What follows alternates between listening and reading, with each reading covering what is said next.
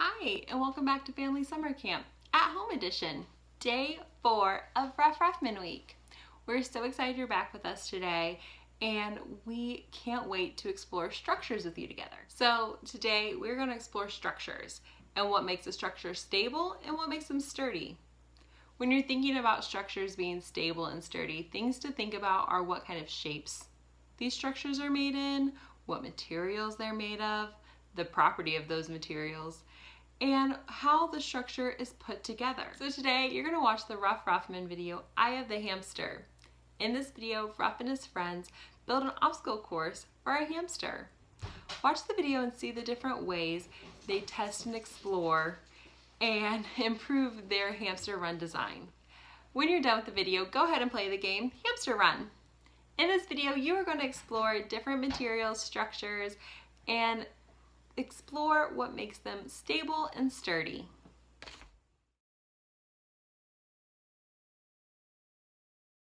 So for our activity today, as a family, you're going to build a playground for your Ruff Ruffman plushie. Your playground needs to be made up of multiple parts. Now each family member can work on their own part, or you guys can work on them all together.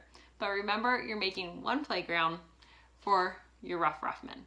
So before you can start building, you need to define a problem.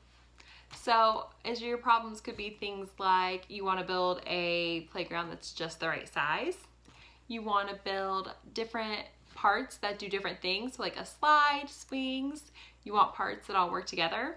Whatever you guys choose, just go ahead and list that in here in your family curiosity journal. And then go ahead and start sketching some ideas. Now, each of you can take your own turns, use extra sheets of paper to sketch each of your designs. So for this activity, you have a ton of materials you can use. You can use things in your packets like building blocks or cardboard tubes, different pieces of cardboard, your duct tape, whatever you want to use, or you can gather other items from your home. This playground is all up to you guys.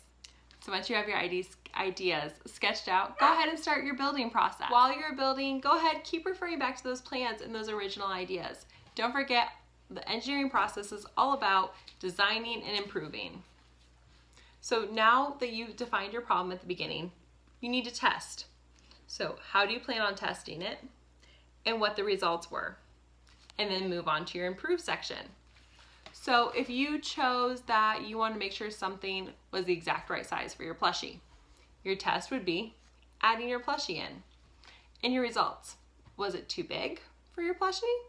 Improve it and make it smaller. Was it too small? Improve it and make it larger. These processes are all about designing, improving, and continuing to work together as a family. So we hope you guys have had a great week with us. We can't wait to see what you guys have came up with. Please don't forget to send us videos, photos, and enjoy your Ruff Ruffman week. We can't wait to see you back next week for nature with the Wildcats. Bye!